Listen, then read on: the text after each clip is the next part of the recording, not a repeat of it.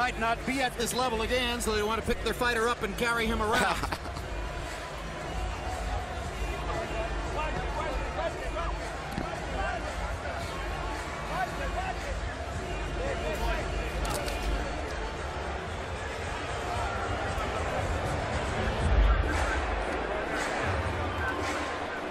Pacquiao is on his feet in the corner talking with his guys. Bradley's still hoisted aloft. And let's take a look at the story of the fight in highlight form. And the caption here is Manny Pacquiao's straight left hand. One of the dominant weapons in boxing, perhaps the #1 offensive weapon in boxing over the course of the past 8 or 10 years. Manny Pacquiao's straight left hand, Emanuel Steward, dominated this fight. But after the first few rounds, he never could land it consistently. You know, he could land it every once in a while, but usually, most of the time, Bradley was moving away from the punches. And he never could land it after these first two right here. The rest of the punches, he couldn't land just the way he wanted to. But he still did enough to win the fight and overpower Bradley. Harold, how did your scorecard wind up? Okay, Jim, I got a 119, 109, 11 rounds to 1, Manny Pacquiao.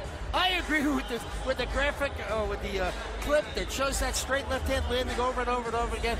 That was the determining factor in each and every round. He would hurt Bradley with that straight, vicious left hand.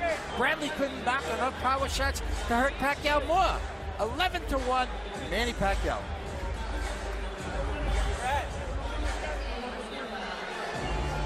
All right, Harold Lederman, take us through the 3 official judges who will score the fight very quickly. All right, Jim, as I said, Dwayne Ford teaches all the other judges how to judge. Very solid choice here.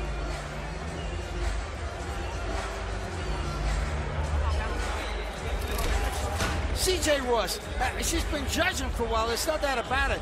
She's been judging since 1992, but I don't know if she's ready for a major fight like this. A little bit shaky. Jerry Roth, very good judge.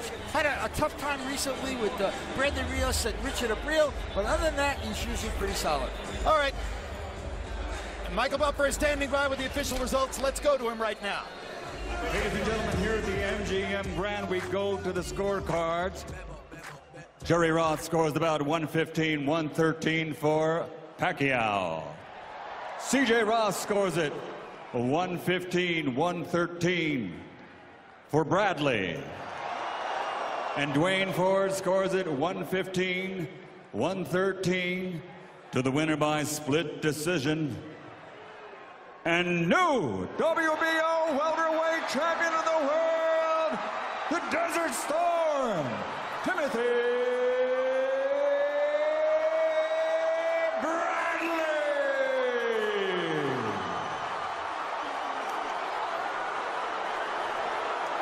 Well, I'll tell you, I don't think we're blind. I think Harold Lederman is the best scorer alive, and I think that is a terrible, bogus decision. I'm dumbfounded. I don't know what to say. I mean, just when they started off the 115 and 113, and I have no comment. I'm totally confused. I'm as confused as anyone could possibly be. Chinky Pacquiao's reaction at ringside. Timothy Bradley has scored an upset split decision victory over Manny Pacquiao. God only knows how.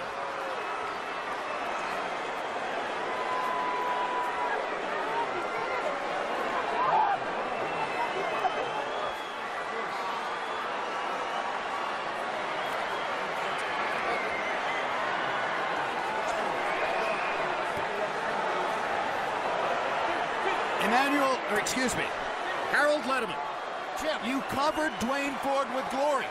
You talked about how he teaches the others how to score. He scored the fight for Timothy Bradley. incredible. Absolutely incredible. Manny Pacquiao was the aggressor all night. He walked him down, he set him up, and then he belted him with the left hand. I mean, you couldn't miss it. Timothy Bradley covering up, backing up, never really landed a solid shot that stopped Pacquiao in his tracks, never hurt him once. I mean, that decision was a crime. Without question, Manny Pacquiao won the fight. What is happening to scoring in Las Vegas, Nevada? This is the second decision here this year that those of us who follow the sport have to look at and think of as absurd. Bob Arum smiling as he hugged Timothy Bradley. Yeah, both under contract. But, you know, after being here for the second Hearns-Leonard fight, and in doing that decision, nothing really surprises me in decisions. Well, there's Manny Pacquiao waving to the crowd and smiling. If that was a test of his new commitment and religious faith, he passes the test because he's able to treat this equanimously, at least so far. Total punches landed. Pacquiao lands 94 more by CompuBox count, and lands at nearly twice the connect percentage rate, landing 34% of his punches to 19% for Bradley. Power punches, 190 for Pacquiao, 108 for Bradley, 28% to 39%. And frankly, I didn't see Bradley land that many really solid connect shots in the fight. No, when they had those little flash exchanges, he landed punches a lot of time. He would get out of the way of many shots and land a lot of flashy tail-end punches, but I didn't think he did enough to beat him and to win the decision. What about all the banging to the body and clinches? Could that have been the difference? It's just amazing to me. I have no way to understand this. Let's take a look at Monica Bradley during the moment of the decision. And that's Cameron Duncan, who is Bradley's manager. And their level of ecstasy is almost beyond description. And this is Jinky Pacquiao, who heard the third score and looks up in extreme disbelief. She's been to a few fights in her lifetime. She has a lot of company. The two boys came to their prize fight for the first time, and here's Bradley hearing the decision. Well, Bradley himself showed the emotions that he'd won the fight after the fight, his expressions. All right, Max Kellerman is in the ring. Let's go to him right now. Tim, congratulations on a tremendous performance of heart and determination. You hear the reaction of the crowd. Ringside, we had Pacquiao up by a considerable margin. It seemed to us that you guys thought you'd lost the fight at the end of the fight. Tell me about it. No, you know what? It was a good fight. It was a good competitive fight. Every round was pretty close. Pacquiao, you know, he won some of the early rounds. The later rounds, I controlled the action with my jab, moving. You know, I got to go back home, review the tape, and I'll see if I won the fight or really done. You hurt your foot, it seemed. Yeah. Here's the shot of what happened. Describe it to me. I know I was stepping back. I think I stepped on his ankle. I'm not sure what happened. There it is, right there. There it is, right there. Was this a pre-existing injury that you exacerbated? It happened? No, not at all. Not at all. I was just trying to get out the way of Manny's punches. Early on, we were very impressed by how much determination you were showing in the face of what looked to us like superior firepower. What did you think early in the fight when Manny was hitting you? Well, I mean, he's a strong puncher. He rocked me a couple times in the fight. But, you know, I withstanded it. You know, I held my ground and I fought hard to the end. Okay, what is this feeling for you right now? The biggest win of your career, still undefeated officially, and Manny congratulating you, but you're hearing boos cascading down. What does this feel like? You know what? This is boxing. November 10th, we can do the rematch, and, you know, he can make it up. He can make it up. As you predicted, November 10th rematch? Absolutely. Manny, what do you think about this fight?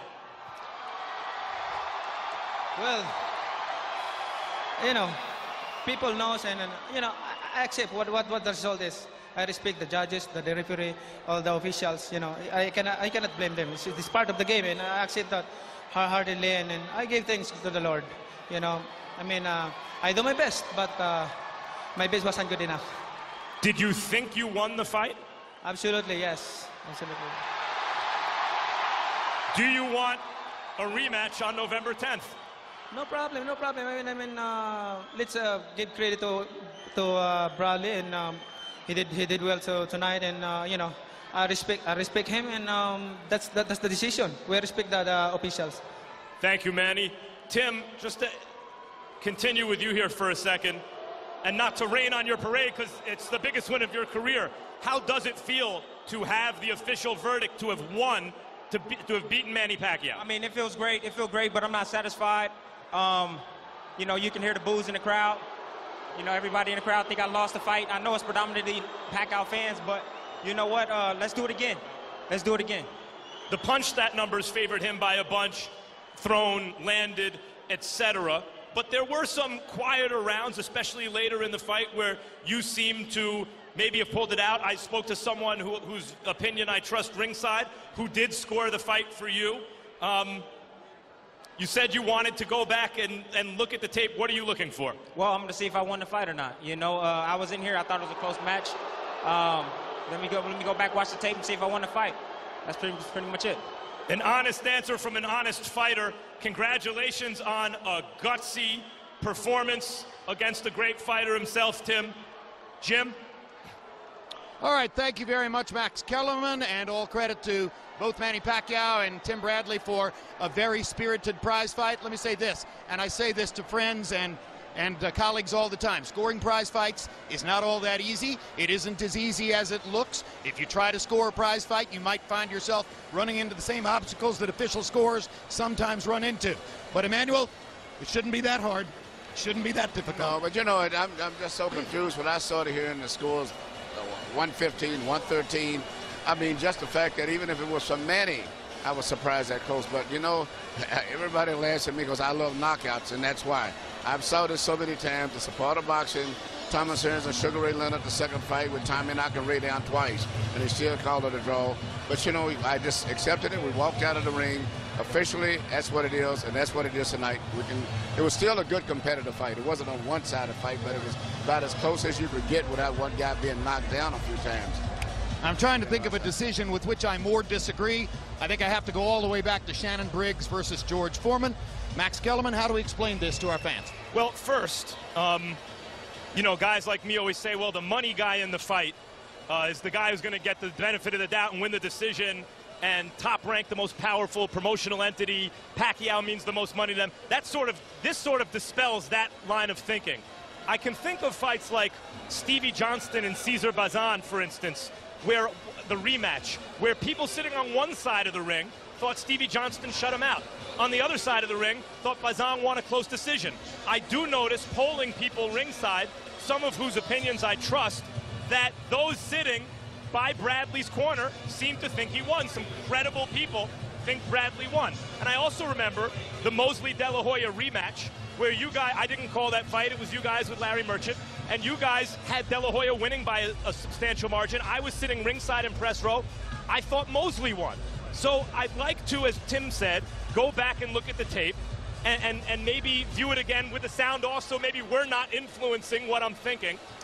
That said, usually the guy who on CompuBox lands many more punches, lands many more power punches, especially when that jibes with what I think I saw, I'm pretty confident saying I thought that fighter won, and that was Manny Pacquiao. It'll be fascinating to see what the media scores are. Yes, there was the giant disparity the night of De La Hoya versus Mosley, too, when all of us on the broadcast team were sure that De La Hoya had won, and virtually everybody on press row thought that Shane Mosley had won. Maybe we gave into groupthink. I'd like to go back and see, but I don't think so. Maybe we led each other along. I don't Perhaps. find that I've ever influenced Harold Letterman that way. He had it 10 rounds to 2. By the way, if you're looking for where the margin of victory came from, on the official scorecards, in the last 3 rounds, 10, 11, and 12, that's 9 scorecards, and on those 9 scorecards, Pacquiao won 1. So 8 of the last 9 round scores went to Bradley in this fight. Now, again, Harold Letterman scored both the 11th and the 12th rounds for Pacquiao, but they were relatively close rounds. Could we have led ourselves down the primrose path, Emmanuel? We could have. You know, I'm also thinking Manny got the benefit of a controversial decision his last fight here with Marquez. And in my mind, I've always said, if it's another close fight, I don't think the Nevada Commission will put themselves on the line and say they're just going with the money fighter, which is Pacquiao. But never would I expect anything like this to happen. But I'm looking at the judges, all of the scorecards was fairly consistent to some degree, even though totally not blending in or compatible with what we thought and most of the fans thought. But that's the way it is, and Timothy Bradley is the new WBO welterweight champion of the world.